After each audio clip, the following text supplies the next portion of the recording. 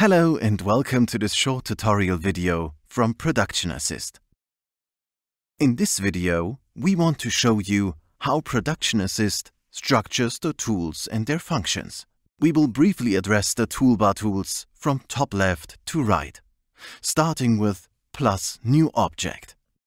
Here you get submenu items that are used to insert geometries or objects.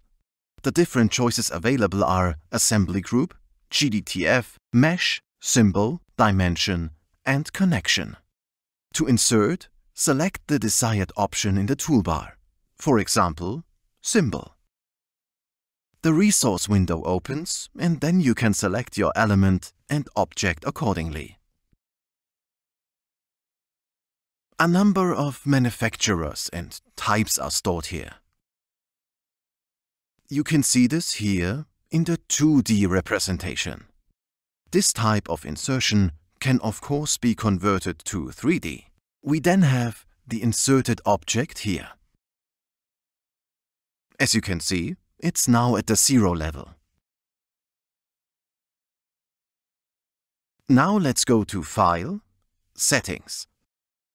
Here we switch the floor off, so that we can see through it. And here is the axis.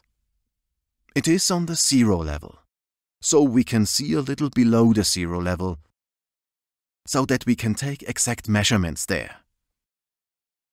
And we just add a second object at the yellow insertion point.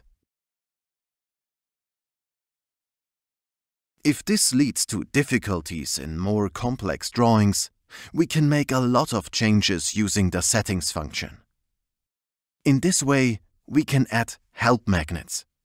These circular magnets allow the poles to be joined together by clicking on one of the poles. Clicking again inserts additional objects with the same properties. In addition to the possibility of inserting each object individually into your drawing, you can also insert several objects at the same time with one click. This can be done with the toolbar at the top. To do this, select Point, Line or Array from the insert options on the far right of the toolbar. Here, with Line, you determine a distance with the Shift key pressed, and as many elements can be drawn in as space allows. Here we have created two trusses, which have been formed this truss line. With the options Line and Array, you can also set the distance between the objects, to be inserted by using Distance, the far right. Like here for example, this laser has now been set so as to maintain a meter of distance to any other laser.